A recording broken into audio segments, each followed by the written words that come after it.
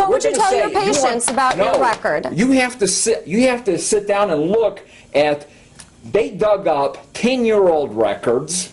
10-year-old records. In fact, to this day, I have not received those 20-odd charts. Bottom line, given all of this, how can a patient trust you? Well, I think they can. You have credibility, and the credibility is I can back up what I have diagnosed with my x-rays any day.